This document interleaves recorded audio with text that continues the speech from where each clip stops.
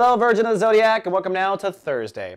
Well, overcast, but I argue feeling pretty cool today. The moon is still in Virgo, putting emotional focus and ego on the same team for another 24 hours. There is a minor maturing transit, though. The moon will cross Saturn, asking every Virgo on the planet to grow up emotionally just a little bit as it relates to how emotion and ego work together. So perhaps, for instance, someone disrespects your ego, and your emotions will want to throw a temper tantrum or act like a child or something like that, and that's where maybe you have to grow up. Another potential of how this may light cast is the moon crossing Saturn also affects Uranus, because Uranus is opposing Saturn right now. Uranus is in the house of long-term relationships right now for Virgos, so whatever it is you have to emotionally mature about with your ego and your emotions may lead to a whole panic about, oh my gosh, will I ever have a happy relationship? Will I ever find true love? Will it ever work?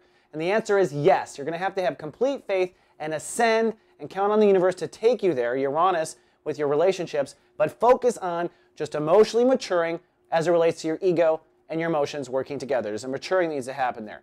Now, adding intensity to the transit, absolutely. The sun today is ruled by Mars. It's conjuncting Mars, and just yesterday we made a core decision on who's going to be your mama.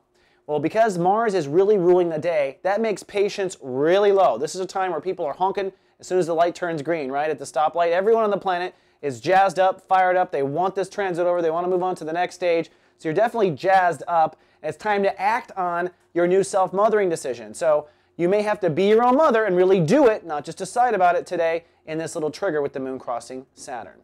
All right, Virgo, that's all I have for Thursday. I'll see you tomorrow with your weekend forecast. Live, love, be. So God